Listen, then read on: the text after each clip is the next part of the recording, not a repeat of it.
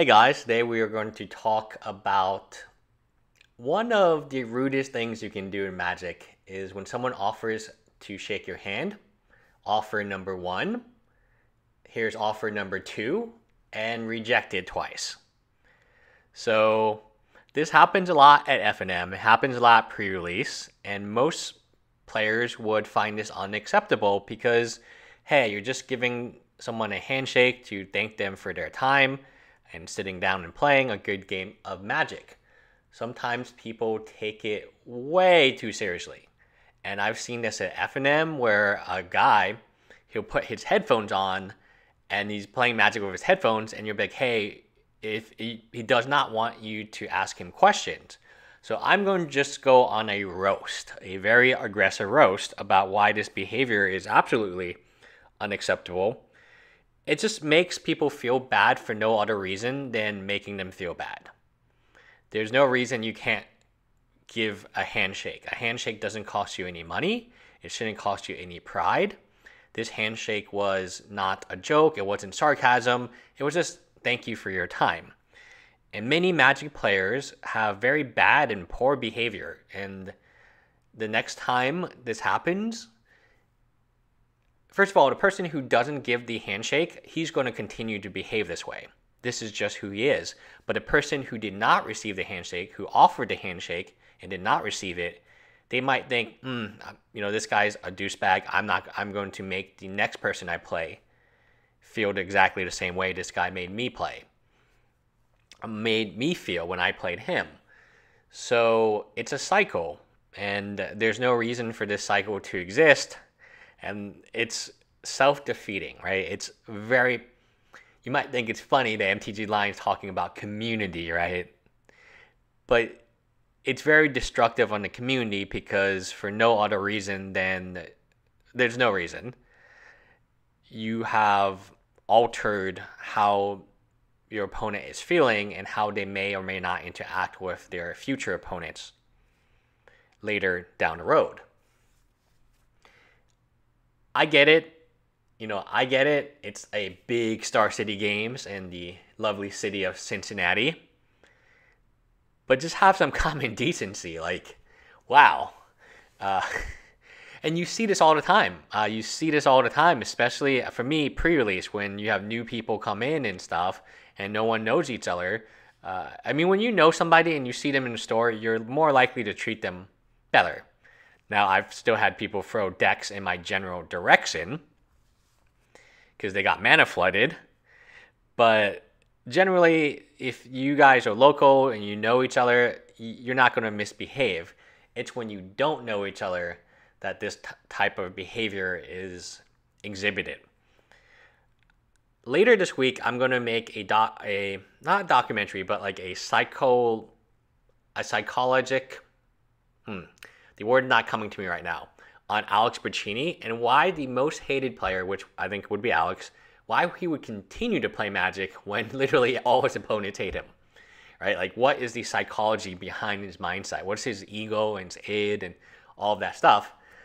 But what's the psychology of being on camera, being on Twitch, understanding, yes, you are on camera, you are on Twitch, maybe you should shake the dude's hand, because if you do not, you're going to be roasted. And you know this because it happens every single time. So the same with the cheater.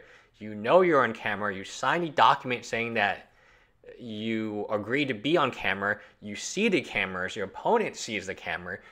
In this case, your team sees the camera. Like, there's no mystery that you're being filmed. And many people are watching this. And many people will watch this forever and ever and ever. And this will be the core example of poor sportsman-like behavior in Magic the Gathering. He offered the handshake twice. Now, here's a interesting little tidbit. So the guy won. So the guy offering the handshake won the game. And typically when you offer the handshake, it comes from the opponent saying, okay, well, good job, you beat me. Here's a handshake, I resign. It's like chess, right? You put your king down. That's pretty much what the handshake means.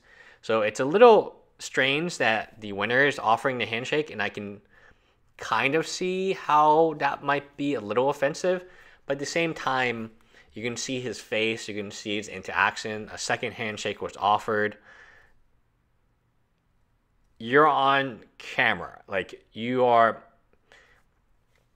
I do consider that, yes, you guys watch my videos, and it's not like, according to YouTube, it's about 1,000 people, I guess, a video. I know that if I say something totally outlandish and something I would regret saying, that yes, someone would screenshot this and someone would like copy the video and whatever, right?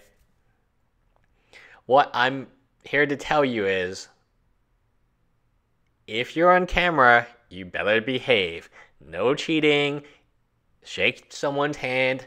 If you want to behave poorly, being on camera is not the time to do it. It is not the time to cheat.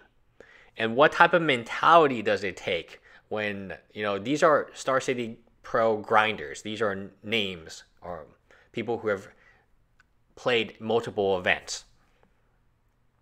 They know what being on camera is. I could see if someone's a new player and they didn't really understand. Yeah, I mean, that's not the case here. These are grinders. Have a little bit of respect. Have a little bit of sportsman-like conduct. And even if you don't feel like shaking someone's hand, shake it. Because you can be a role model for people watching. There might be there probably is younger audience members watching this and seeing this behavior and wondering if this behavior is acceptable. And be like, oh, well, it's acceptable. And it's not. You are a role model. Whether or not you want to be, you are. You're on camera. People are watching you. People are learning from you. And poor behavior is poor behavior. No matter at what level, at pro level, at the Pro Tour, at Star City Games Openo. Wow, it's a long night, guys. Yeah, so fascinating topic, and it's something that I see at every FNM, and the reason that it happens so much. I used to think when I was younger that happened because the person was just so focused on sideboarding or so focused on the game mechanics, and that. Then I just realized that people are people, and some people are going to be nice and some people are not going to be nice. And my suggestion for the not so nice people is, if you're on camera, you at least should try to be nice. So it's my suggestion for cheaters too. Like, it does not serve you any benefit to cheat on camera, because you are going to be caught, and then you're going to be banned, and then you're going to come back again and make fun of the time that you were caught on camera for 2 explorers. Kind of strange, right? Kind of strange. Now, I'm going to take a little bit of time to argue the other side, which is, why is the winner offering the handshake, right? Is that considered offensive? Is that considered something that's wrong from that side? And I would say no. I mean, you're just saying, hey, I appreciate that you took the time to come and stay and play. And, I wish you the best of luck in the rest of your rounds. I don't find it offensive if I lose and then someone offers to shake my hand. It's just a friendly gesture. I don't see how it can be taken as sarcasm or as something that is, I'm trying to offend you. Like, clearly I won, so I'm in a good mood, and I just want to wish you the best of luck. Handshake 1, nope.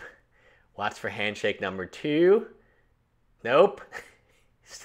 Just a nod. A nod, no. I mean, oh man. Can you imagine, like, if, I know this does happen in real sports too, and they do get criticized on, like, Skip Bayless and what's Stephen A, and then now Max, and what's the Shannon Sharp. I like him a lot. He's probably my favorite of the 4. Although I do like Skip. I think I like their show a little bit better. Yeah, they get roasted all the time for unsportsman. They roast people all the time for unsportsmanlike behavior in real sports. I just find it so strange that this is Magic the Gathering, right? Like, what is the cost of a handshake? did you lose anything? Like, did you think you lost respect from your teammates? Like, what did you lose? What can you possibly lose by shaking this guy's hand? Maybe, like, you don't want to shake it the first time, but the second time, clearly the guy just wanted to say, like, thank you for your time. Anyway, that's it. Bye, guys.